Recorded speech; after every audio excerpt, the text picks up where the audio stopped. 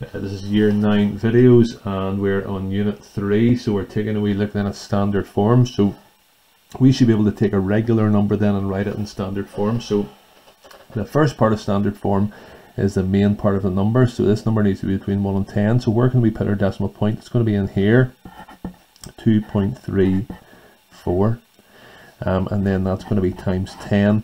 And how far has the number moved throughout the decimal point? So it's gone from here to here. So it's 1, 2, 3, 4. So that'll be 2.34 times 10 to the power of 4.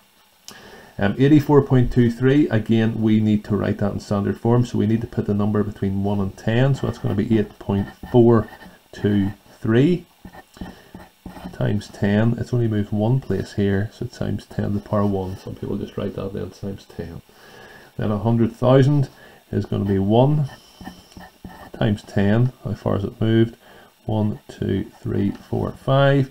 So it's 1 times 10 to the power 5. Changing the number then from standard form into an ordinary number. So change the following numbers in standard form into ordinary numbers.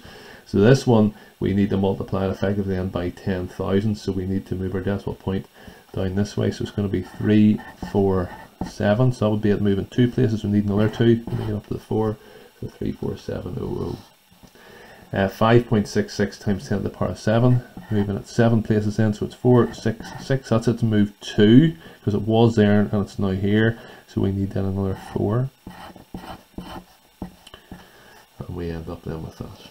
2.65 times 10 to the power minus 3. Of course, then if it's a minus power, it's going to be moving down. So 0.00265. So it'll be 1, 2, 3 there that it's been moved down.